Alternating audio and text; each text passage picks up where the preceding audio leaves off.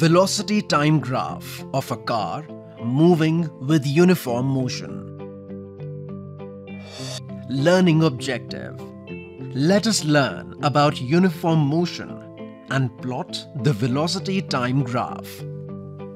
In uniform motion, velocity remains constant with time, and the change in velocity for any time interval is zero.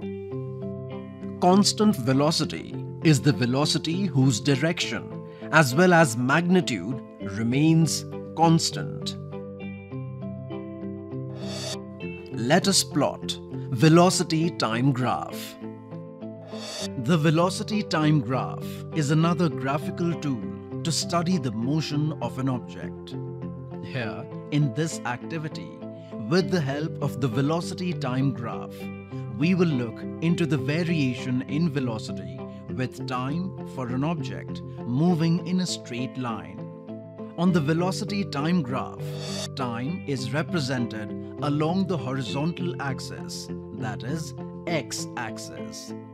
On the other hand, velocity is represented along the vertical axis, that is, y-axis.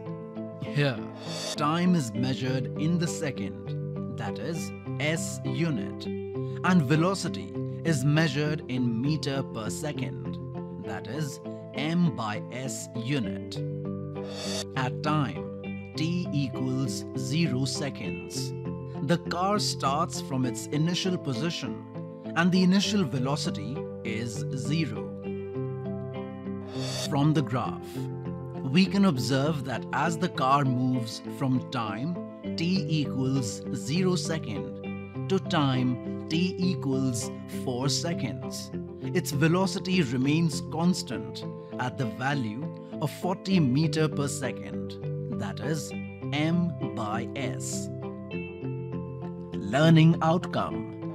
Here, in this case, the linear nature of the velocity time graph parallel to the horizontal axis indicates that the car travels with uniform velocity.